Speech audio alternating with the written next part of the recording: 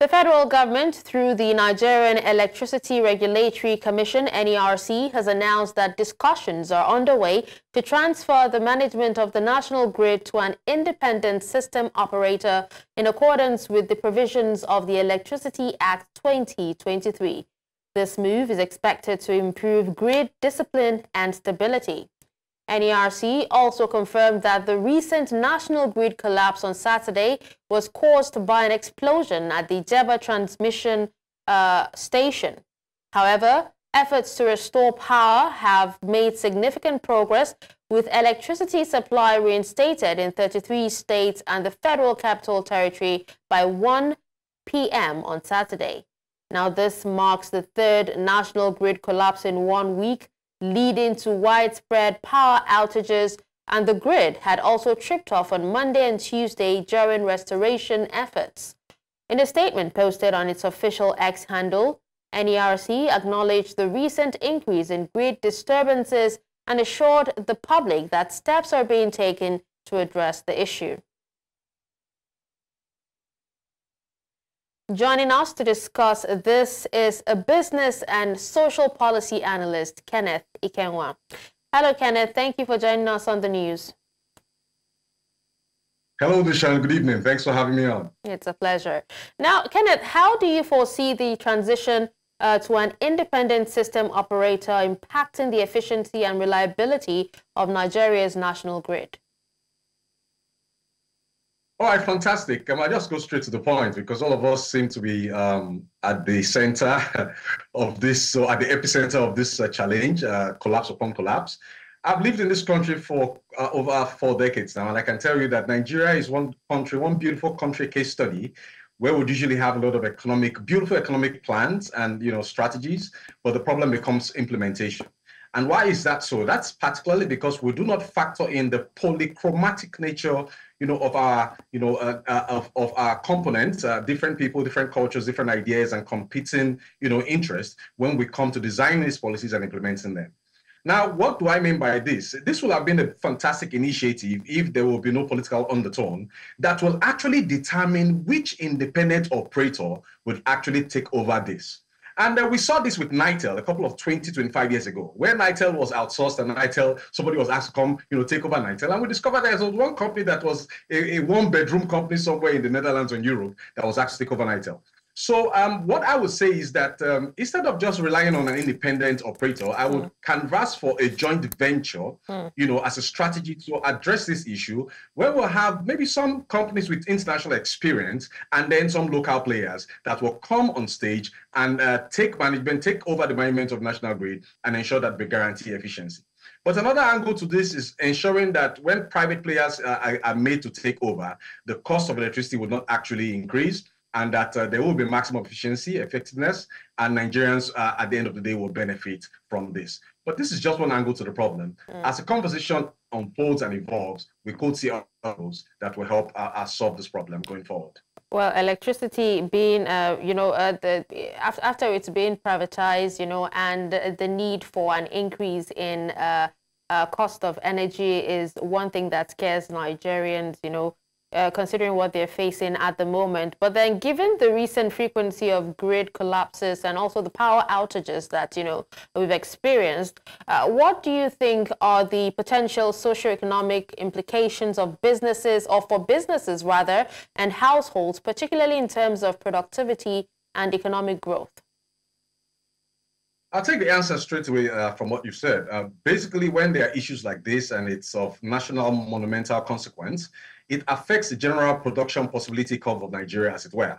All right, so businesses, individuals, households now have to run helter-skelter to actually get their own energy, derive their own energy to sustain whatever. For the households, for instance, you have foodstuffs that will go bad, and this will cost, families that are having to suffer with high cost of inflation. For businesses, they will have to resort to diesel and other sorts of energy to get their businesses running. And generally, when you bring that back at the macroeconomic level, to see the multiplier effect of a problem like this, it creates some degree of subtle inflation. Because somebody that operates a restaurant where he or she has to actually, find their own energy and fund their own energy will definitely translate the cost of that energy back to the general consumers. And basically, it doesn't really augur well. It doesn't speak well for our international reputation. At present, we, as a nation of over 200 million people, are managing to generate and distribute 4,300 megawatts. This 4,200 megawatts is not even certain. It is what some boroughs, it is what some local governments in some countries, outside Africa and within Africa, generate or for their local governments and for their boroughs, or what you call for their counties. So it should help. It should be a pointer to a bigger problem.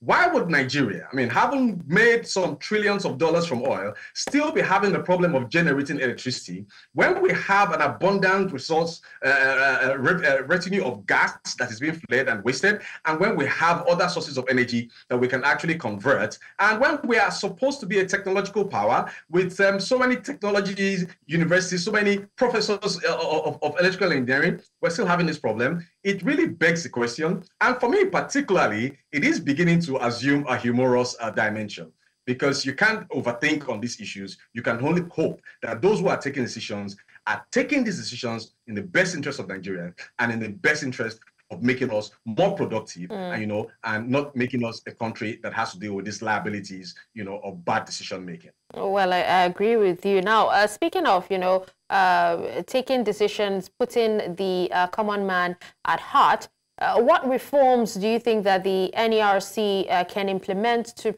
prevent future grid failures and also to manage crisis situations more effectively? I think so many Nigerians would definitely have become wary of that word, reforms. So we shouldn't be talking about reforms now. We should actually be laying emphasis on strategy. Yeah, solutions, strategies, strategic action plans. I think for too long, since I was a boy in this country and since I began to understand what NEPA is and what NEPA does, we have depended so much on one source of generating electricity in this country. I think the basic strategic plan and the basic strategic intention that should be pursued right now is how do we diversify our energy generation basis, our energy generation pivots. Now, we've depended so much on hydropower, and so we have so many dams, and when some of these dams are even opened, it causes more, environmental problems, it displaces people, and more economic damage than is expected. So I would hope that all hands will be on deck to see to it that we begin to look at how we diversify our sources of energy. We have an abundance of coal in Nigeria. We have an abundance of sunlight in Nigeria. We have an abundance of wind in Nigeria. We have an abundance of bio-waste in Nigeria. These are 4 key sources that can be converted, harnessed, by Nigerians, by the technology that's available to create electricity in Nigeria. So what we are actually experiencing in the sector is actually what we call X inefficiency.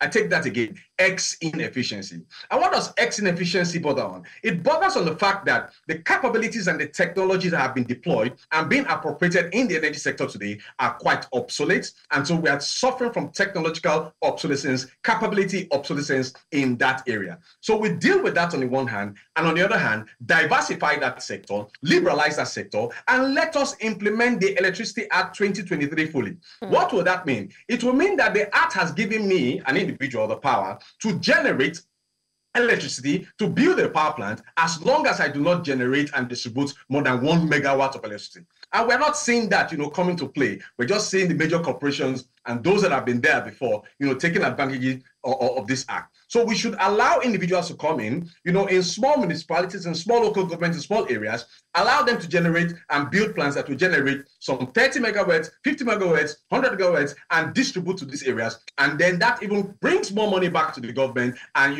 ensures that there is productivity and life is better for Nigerians. So I think the Electricity Act is quite holistic, but I do not think that the implementation as it stands today is realistic. We're not looking into it. If we do look into it, I think it gives us a platform and a canvas to actually address this problem and take us to the next level of development in the energy sector, in the electricity generation, distribution, and transmission sector, as it were. All right.